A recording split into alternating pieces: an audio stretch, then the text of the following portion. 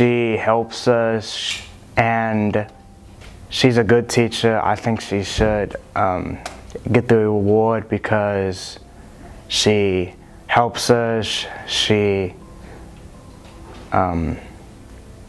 is cool, she helps us do our work. I think you should be a good teacher, you should get the award. I like how she helps me with my work every time that I'm having trouble with it, and the thing that makes it the thing that makes it helpful for me is just every time, let's say if I got like a 20 on a test or something, then she can help me out through it. And she's a really nice teacher. She does lots of things with us. She lets us do things freely. I like how she just is always, you know, social with us and always just fun.